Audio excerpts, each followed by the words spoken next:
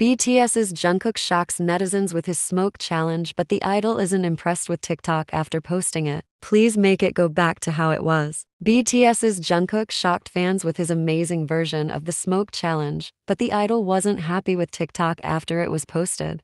Of course, Jungkook is an amazing vocalist, but he is also a stunning dancer and never fails to shock netizens with his fluidity and talent on stage. While he doesn't do it often, Jungkook has showcased his dance skills on TikTok as well, taking part in challenges, especially with Seventeen's Minju. On September 15th, Jungkook shocked fans when he joined in the new viral Smoke Challenge, which was created by professional dancer and choreographer Bada Lee, who is currently on Street Woman Fighter 2 with her group BB. While ARMYs expected a lot from the idol's dancing, Jungkook shocked fans with the whole production and vibes of the video. 8. Jungkook posted the video on TikTok, and the internet went wild. When it was posted to Weverse, Jungkook also added that he had edited it himself and how it was tough. When the video was posted, netizens couldn't stop gushing over Jungkook's amazing dance skills as well as the aesthetics and vibes of the video. In the past, the idol has posted some amazing dance challenges,